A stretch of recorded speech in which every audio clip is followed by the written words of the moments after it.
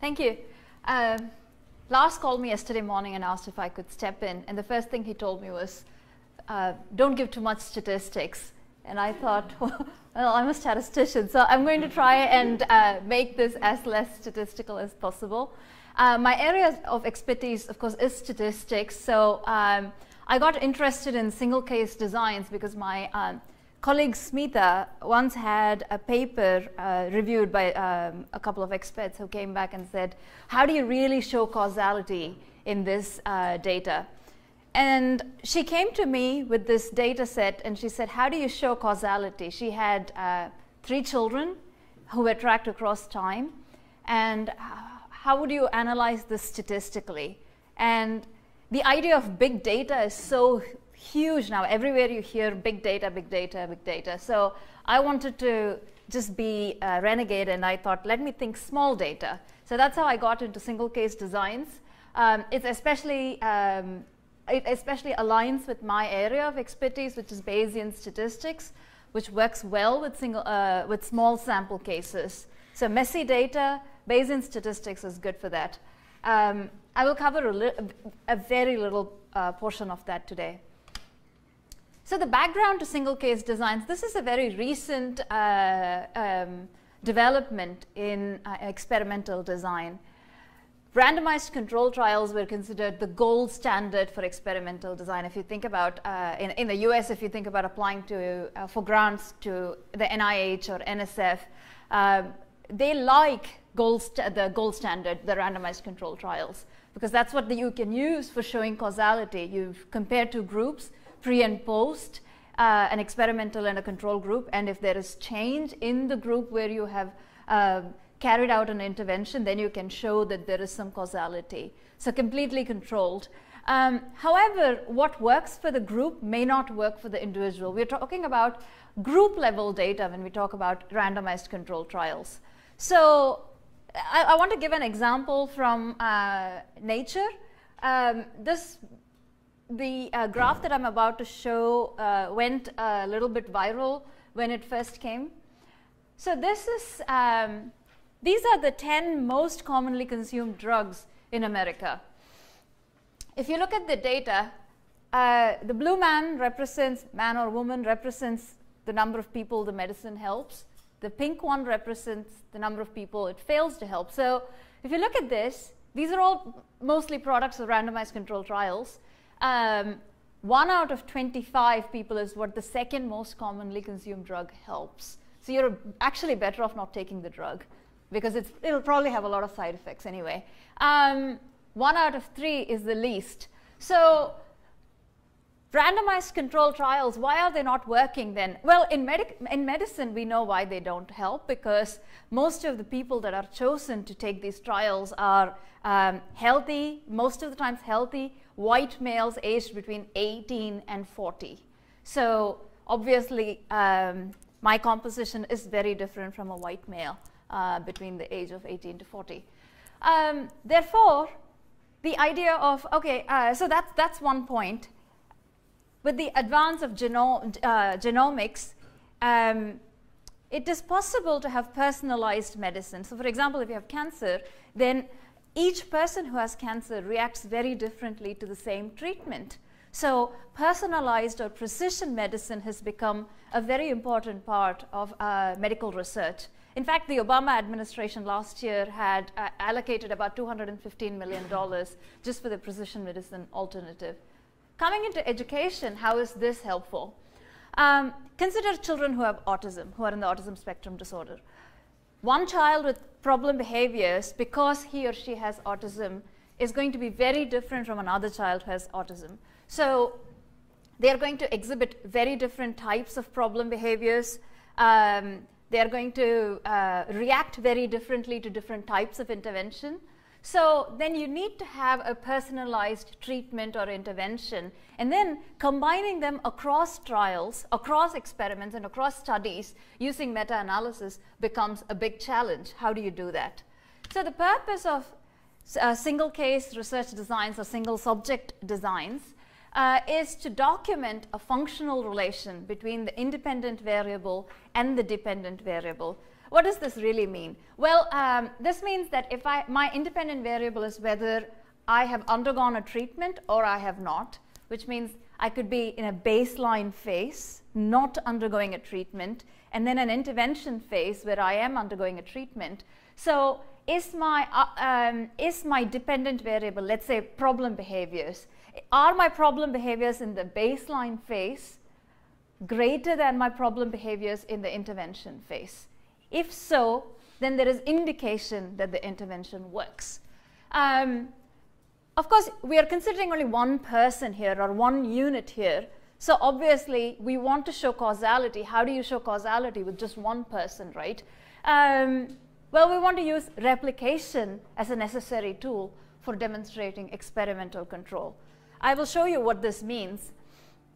But one of the standards that asks for an intervention effect that shows strong evidence of causality is that intervention must have been used in 5 or more studies published by 3 or more independent research groups containing 20 or more successful experiments. So we are talking about how the intervention works for individuals, but we are also going to combine it across studies, across individuals, across different trials. So not only do you want to demonstrate an effect, that an effect exists, but you want to also demonstrate that the effect exists at multiple points in time. All of this goes back to our basic idea of validity, right? How do we know we are measuring what we want to measure? And one of the main facets of internal validity, which is causality. So let's say your problem behaviors are high during the baseline phase and they are low during the intervention phase, right? So how do you know this is really because you implemented an intervention? Maybe you just became very tired of exhibiting problem behaviors and then stopped doing that, and I happen to call it the intervention phase, right? So can you then demonstrate this effect at multiple points in time? Replication, it comes to, it begs to the point of replication. Or if you don't, in certain designs, let's say you've already lowered your blood cholesterol level, right? Then maybe it's not possible to go back to the baseline phase. Then how can you do this replication? Well, you can do that using different types of experimental designs within single case designs, which is what we will see today as well. So not only do you want to show effect at one single point in time, you want to show it at multiple points in time, so you have replication that you can show within the study itself. So, and the other facet that focuses on demonstrating a functional relation is demonstrating the change in the dependent variable occurring only when the independent variable is manipulated, right? So if there is a confounding variable that has impacted your dependent variable, obviously that is a threat to validity. So in essence, let's just compare our usual group designs versus single case designs. Group designs, their validity depends on whether you have a representative sample, but a randomized control sample, right? Usually a randomized sample. A single case design, you have a purposive selection of participants. If you're having a cancer trial, you actually go out and select people who have cancer. You don't do a randomized selection in that case. In group designs, you have an experimental and a control group. In a single case design, the person's own behavior, the baseline behavior, forms his or her own control. In group designs, you're going to verify intervention effects in the pre and the post phase. In single subject designs, you're going to verify intervention effects by replication and some other aspects as well, which we will discuss. Group designs are only usually focused on average scores of the groups, and then there is a between variances, variances between the groups, variances within the groups. But in single case, you're going to look at individualized scores. How are my scores changing across time? And group designs, we usually do statistical analysis. In single case, you can do statistical analysis, otherwise I would be out of a job, but you can also do visual analyses. I'm going to skip this slide in the interest of time because this is very general, and anyone who's taken a research course will know this and can put it together when we finish this talk. So what happens in a single case design? You have a baseline phase and you have an intervention phase. So baseline phase is simply the condition before an intervention is implemented, a condition where no intervention is implemented as well. So you want to study the pattern of observations before the intervention. So let's say a child comes in and exhibits problem behaviors, right? If the child has autism, then there will be problem behaviors today, there will be problem behaviors tomorrow as well. Maybe there will be less problem behaviors the day after, and maybe it will fluctuate. And maybe it will fluctuate a lot depending on whether he or she has had a good day or a bad day. It might depend on several things. Maybe it will fluctuate very little. So we want to look at how much is the fluctuation across time that is happening in the baseline phase, so that we have an understanding of the pattern, of the general pattern that happens before an intervention is implemented. Once there is some amount of stability in the baseline phase, an intervention or a treatment is implemented. So I think in your slides it says IV. Single case design researchers use the term IV for representing intervention. I find it very confusing because I think I'm simple-minded, because IV to me represents independent variables. So if it is there, you can just put a cross against it if you are as obsessive as I am, but you shouldn't. In order to not have any confusion, I'm not going to refer to intervention as IV. So you actually implement an intervention, and then you look at the behavioral pattern or your dependent variable, which will suggest if there is an effectiveness of the treatment or not. And also you want to make sure that there is complete experimental control. So in experimental designs, what we are really hoping for is to demonstrate some amount of replication, right, in a single case design. So you could use what we call as a reversal design, which is an AB-AB design. So you have a baseline, and then you have an intervention phase. So let's say now I can hypothesize that, okay, my problem behaviors went down because I went through this intervention. You can say, well, is it going to repeat? Are you going to do the same thing if I were to give you this intervention again? I don't know. So I'm going to remove that intervention and let the child go back to the baseline phase and see if the behavior will reverse itself back to the original range of values, and then implement the intervention again and see if the problem behaviors are going to go down. And if it does, then we call this an AB-AB sort of design. You can show that there is replication. If you remove the intervention, there is reversal to the baseline behaviors. And then when you put the intervention back in, the problem behaviors are reduced again. So within the same subject, right? So we're talking about replication, but within the same experiment, within the same subject, you're going to do it multiple times in order to show replication. The other design, another design is called multiple baseline design. A multiple baseline design is where, so let's assume, if I were really skeptical, right, I might say, let's say somebody had an intervention that was inserted at time point 10. I could say, well, after 10 time points, this person is going to always, maybe always come back to a normal behavior, have reduced problem behaviors. So I'm not very happy with that. Or maybe you can't really reverse some things like I was talking before. So then we stagger when the intervention is implemented across a couple of participants. So that's a single case design doesn't necessarily mean only one person. You can have multiple people, but you are interested in patterns within a single person. So the unit of analysis is a single person, but you could have multiple people in the study. So you stagger it. So let's say Bob, his problem behaviors are measured for 10 time points, and then at the 10th time point there's an intervention, and then there is his problem behaviors are measured during the intervention phase. Then there is Sam, and I'm going to observe Sam for a little bit longer, maybe until 15 time points, and then implement an intervention and see what happens.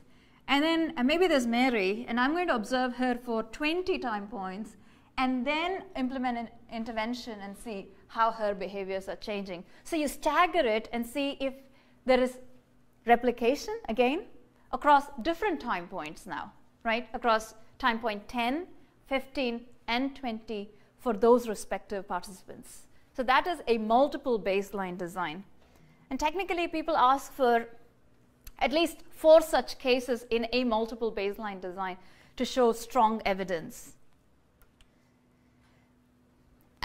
Notice one thing here. An A-B design is not going to have a lot of validity, right? I mean, there are so many threats to it. You can say, well, this could happen because of anything. How do you know this happened really because of the intervention? When you have an A-B design, it's a little bit difficult to argue when the data really shows in the A phase you have a lot of problem behaviors, B phase very few problem behaviors, A phase again a lot of problem behaviors, B phase again very few problem behaviors. So it becomes more a tighter design, more waterproof here. So what has happened is you have shown 3 demonstrations of effect from A to B, B to A, and A to B again. And in multiple baseline, when you have 4 people, you have shown that the intervention has affected at 4 different time points, right? So they are staggered. And there are other designs called alternating treatments design. So let's say in your baseline, after your baseline phase, your first intervention was to make sure that the child was able to at least reduce some kind of problem behavior. Let's say it was hitting, right? And then you can change the criteria and say, well, now that your hitting has gone down, I'm going to change this criteria and say you need to stop screaming as well as stop hitting, right? So you can keep changing the criteria and then see how each of those behaviors are changing during the different phases.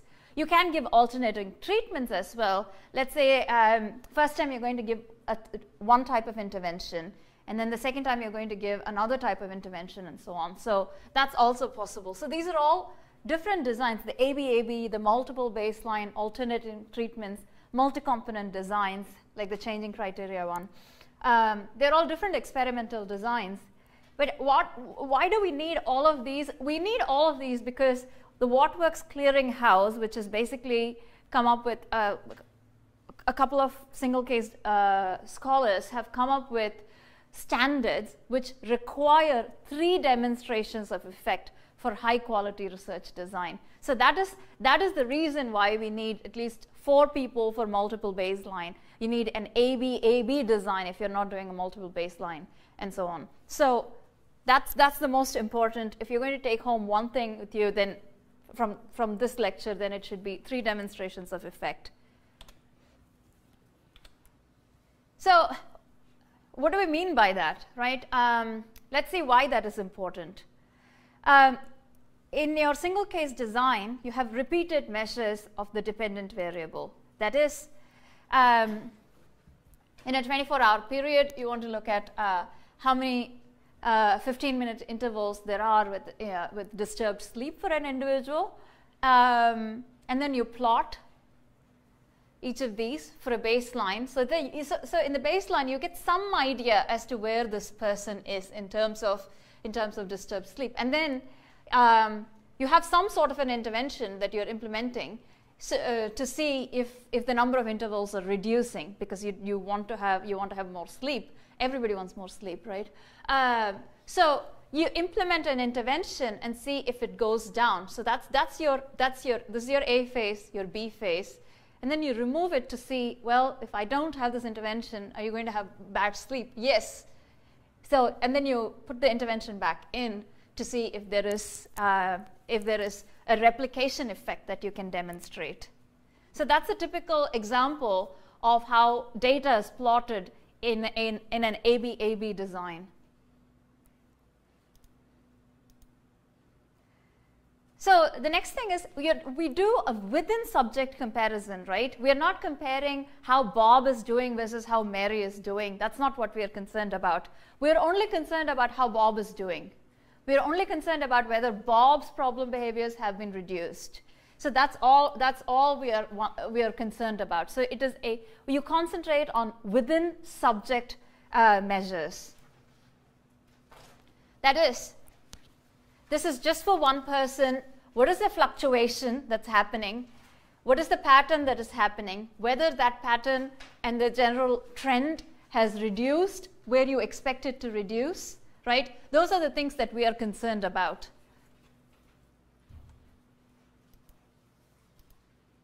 Replication of effect. You want to have replication of effect. We talked about this earlier. So when I when I put in the intervention, is my dependent variable decreasing? When I remove it, is it increasing? And then when I put it back in, is it decreasing again? And then there is flexibility that you can have in single case designs as well. Let's say you are giving some sort of an intervention and it's not really working, right?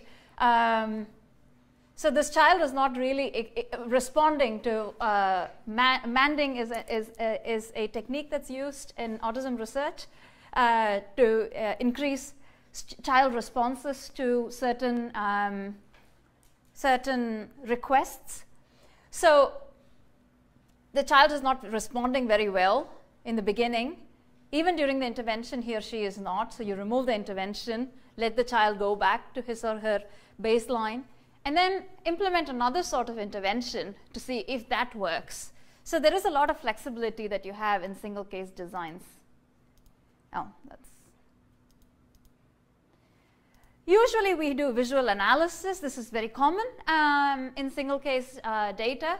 So visually you can see what the data looks like. So that's an advantage as well. In order to have it more objective, we look at, so these are the three demonstrations that we talked about. We look at changes in the level between the different faces. So the average is represented by the blue arrows. And then you can look at how much they are close to each other or how different they are from each other. So that's the change in the level or intercept, if you want to think about it statistically. We can look at changes in trend or slopes. So let's say I have a line of best fit that I'm drawing. We can look at how different the slopes are, and you can see in the first case it's positive, and then it's kind of negative, it's positive and then negative, and they're not really overlapping with each other. You could, this is just some reference that you can go back to. You could look at changes in variability. So what does that mean? Let's say I have a line of best fit, and then I can extend it and see if I were to just allow this child to continue where he or she would be, and then just draw some standard error bars and look at variability. That's very different from what's happening in the intervention phase here, right? So I can continue the same thing with the second baseline and the second intervention phases in order to show that there is a very clear pattern that exists within each phase, and the patterns are different across the phases. The other thing that you can look at is overlap. So this is the range, these are the range of scores that I have in the baseline phase that's represented by the red dots here. This is the range of scores for the intervention phases. We can look at how much they overlap. There is some amount of overlap, yes. I mean, it's not perfect, but based on this, you can make a conclusion as to whether there was a good effect or there wasn't. This is an example of multiple baseline that we were talking about earlier. So you have three here. Usually we need to have four. So you have three different participants for whom interventions are implemented at different time points, as you can see from the staggering. That's the first demonstration of effects, because your baseline data is over here in the bottom, and the intervention data is a little bit higher up. And then this is the second demonstration and the third demonstration. These are not great effects. This is taken from real data, actually. And then again, you can compare the levels and look at how your data are looking across the different phases for the different participants. So we come to my favorite part. Visual is a statistical analysis of single case data. Obviously, if you're a statistician and if you look at this data, then you're thinking, well, I can't do a t-test on this. I mean, it doesn't make any sense. I have very less data. I'm not going to get statistical significance, right? And you're right, you will not get statistical significance most of the time. In fact, you shouldn't worry about it because statistical significance is evil. So visual analysis, right? What are you looking for? You're looking to determine the functional relationship between your independent and your dependent variable. That is your different phases and your dependent variable.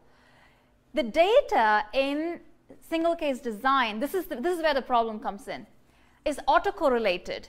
It's just a fancy term for saying my behavior at time point 1 will affect my behavior at time point 2, which will affect my behavior at time point 3, and so on. This is a problem in visual and statistical analysis because this makes the lines look jagged a lot in visual analysis. This violates most of the assumptions in statistics because you have independence of observations assumption in statistic, right? So it means you can't do a t-test, you can't do an ANOVA, you can't do regression, any of the stuff that you can think off the top of your head, you can't do most of them statistically. So that means you also have higher probability of type 2 errors. This also means you have high probability of type 1 errors in visual analysis. And then visual analysis can be less objective. Although there are some set rules. In statistically, well, we were talking about it, it is more objective, but the small sample size makes it very difficult in addition to the autocorrelation. How do you even measure an effect in this is a problem.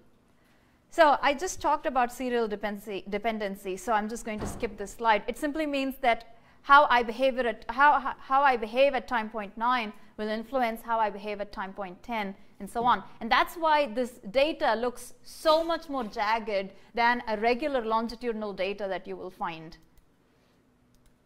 Statistically, what we tend to do is look at effect sizes, which is an important metric. We can look at what is the difference in the observations between the baseline phase and an intervention phase. It can be something as simple as that, which is your Cohen's d, a standardized effect size.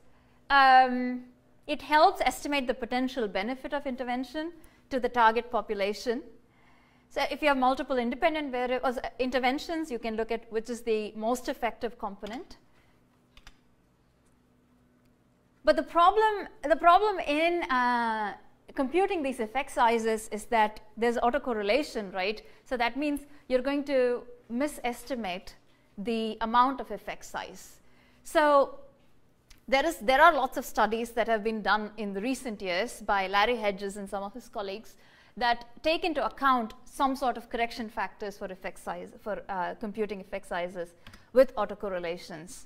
So that's a good place to start if you want to really work on effect sizes in single case designs. This is just a summary of some statistical methods and procedures that are available for single case data. I will just end up reading out this stuff, which you can do later on at your own time. To summarize, the problems with statistical analysis is you have less data, typically 4 to 6 data points per phase. Right? It doesn't even make sense to compute standard deviation for this, actually.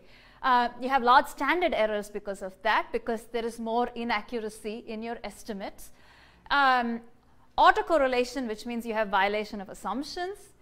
And if you have autocorrelation, you can't use simple ordinary least squares kind of methods. You have to use maximum likelihood, but maximum likelihood will only work when you have very large sample sizes. So this is a cyclical problem.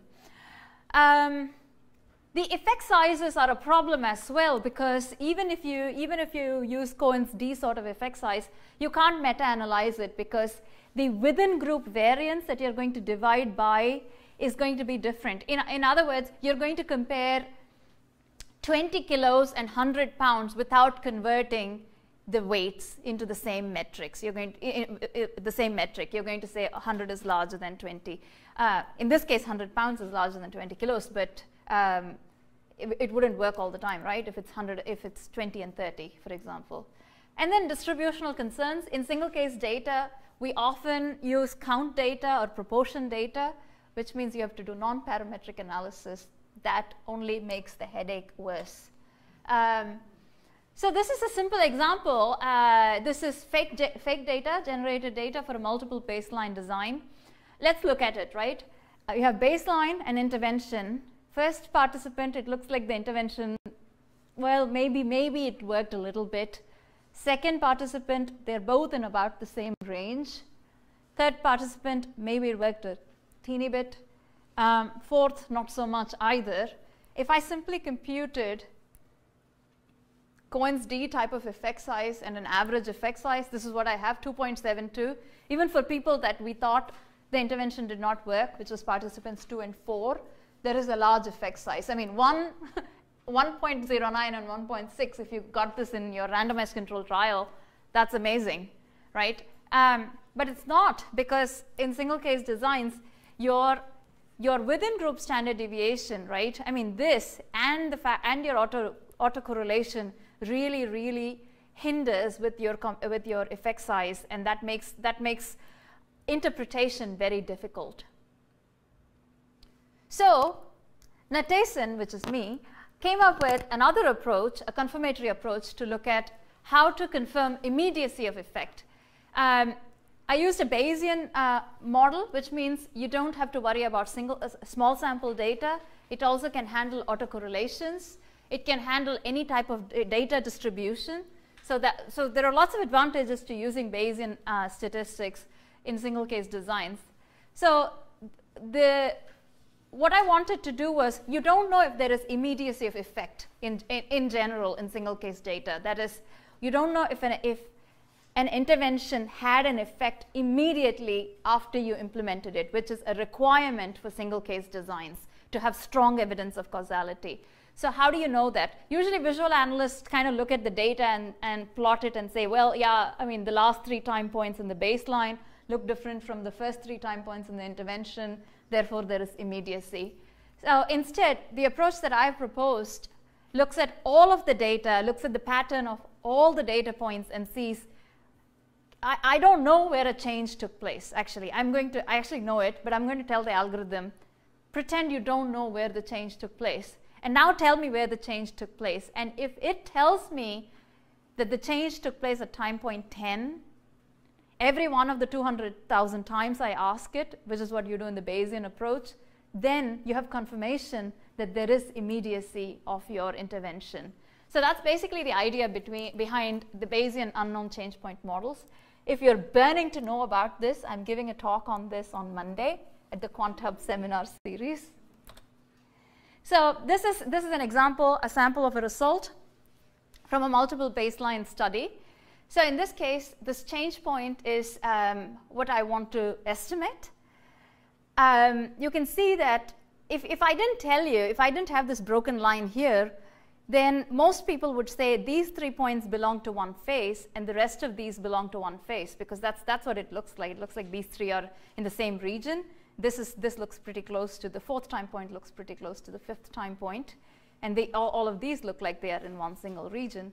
And that's exactly what the algorithm tells us. The algorithm tells us, well, I don't know if the change took place at time point 3 or 4. They both look like pretty good candidates. And this is the proportion of this density that you see is the proportion of times 4 was chosen as the change point and 3 was chosen as the change point from 400,000 repetitions of the procedure. Similarly, case 3 is a problem, right? Because there is no variation. This might look great to a visual analyst. This might look great to a normal person. But to us abnormal statisticians, this looks bad because we want variation. If everybody behaved identically, right, we'd be out of jobs. So that is why this is having a problem in the estimation. Similarly, case 7 is all over the place, and you can see that, yeah, it is all over the place, and that's exactly what my algorithm is telling me. And this particular case, even though this pattern is not that clear, the algorithm was able to point out that 7 was the time point that the intervention was implemented. So it doesn't work all the time, the algorithm, but it works most of the time. And that's, at least there is one inferential method, a probabilistic method that can help show immediacy in single case designs, which did not exist before. So that's the unique contribution of this project. So bottom line judgment criteria for decision making, we want to look at the research question and understand the context of the study and the pattern of the visual data. We want to use statistical analysis to enhance and not substitute visual analysis, because they both form different parts of the coin, and they both are required in order for us to understand the data. Not all statistical methods are equal. Bayesian is far better than anything you can think of. Simplest model explains the best, so you want to always stick to the law of parsimony, because when you look at the data, some of the data that I showed, right, you could have line of best fit with slope, or a curve of best fit with a quadratic or a cubic or a quartic curve, but at that point you're simply data mining. I mean, you could find a curve that passes through every single point, but you're simply mining for data if you're trying to do that. So try to fit the best possible, the simplest possible model to the data. So the things that you want to make sure are, for showing strong evidence of causality, are immediacy. That is, the minute you implement your intervention takes an effect on your dependent variable. You want to show that there is less overlap of data across the faces. You want to show that the trend, if you are fitting lines with slopes, you want to show that the slopes are very different. You want to show that the intercepts or the mean levels are very different across the faces as well. So this is some of the recent advances in effect sizes that I was talking about. And you could also look at the percentage of non-overlapping data in addition to that. I think that is all I have.